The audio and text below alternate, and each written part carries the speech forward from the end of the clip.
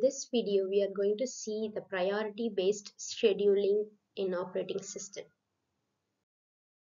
Priority scheduling is a method of scheduling process that is based on priority. In this algorithm, the scheduler selects the task to work as per the priority. The process with higher priority should be carried out first, whereas process with same priority are executed in FCFS manner. The priority depends upon memory requirements, time requirements, etc. There are two types of priority scheduling. They are preemptive and non-preemptive approaches. In preemptive approach, if a newer process arrives having a higher priority than the currently running process, then the currently running process is preempted. Then the process with a higher priority will be executed. Next is the non-preemptive priority scheduling, which is where if a new process arrives with a higher priority than the currently running process, the incoming process is only put at the head of the ready queue. The currently running process is not preempted, which means that after the execution of the current process, it will be processed. So it is put at the head of the ready queue. This is the non-preemptive approach. And this priority scheduling of preemptive approach is explained here using the following example. Here we have the process P1 to P5, we're having its priority, burst time and its arrival time. Now we can start the scheduling of the process, that is how the processes are executed and in which order it's executed. We can see at time 0 the process P1 and P2 arrives. P1 has higher priority than P2, that is lower number indicates higher priority. So the execution begins with process P1. And at time t1 1 2 3 units, no new process arrive, so the process P1 will be executing while P2 will be in the waiting queue. So this is given in this diagram. Till 3 only P1 is executing because its burst time is 4, so it will be executing. And at time 4, P1 has finished its execution, so P2 starts its execution. And at time 5, no new process arrives, so we can continue with P2. And at time 6, P3 arrives, but P3 has higher priority compared to P2. So P2 is preempted at time 6, and then P3 begins its execution. Then at time 7, no new process arrives, so can continue with P3. P2 is in the waiting queue. And at time 8 and 9, 8, 9, 10, no new process arrives, so P3 will be executing. Since P3 has burst time of 7, it will be executing. And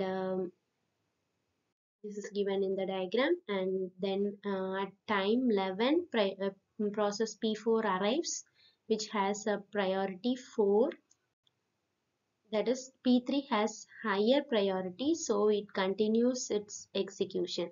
That is P4 has a priority of 3, so compared to that P3 has higher priority, so it continues its execution.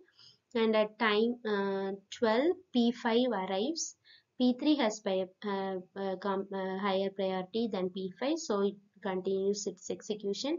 And at time 13, P3 will complete its execution of its burst time 7. So at that time, P2, P4 and P5 will be in the ready queue. P2 and P5 have equal priority. So P2 arrival time of P2 is before P5, so P2 starts execution. This is given in this diagram, and we can call it as Gantt chart. Then at time T14, the process P2 has finished its execution, and that P4 and P5 will be in the waiting state, and P5 has the higher priority, so it starts execution. And at time 15, P5 continues its execution, and at time 16, P5 will finish its execution, and P4 is the only process that is left out, so it starts execution.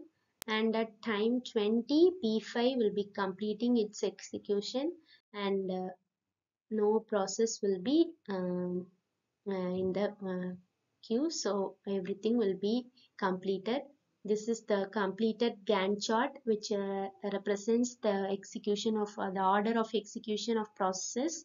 That is till P1 will execute complete its execution at 4, and P2 in between it preempts, so it will execute it will complete its execution at only at 14, time 14.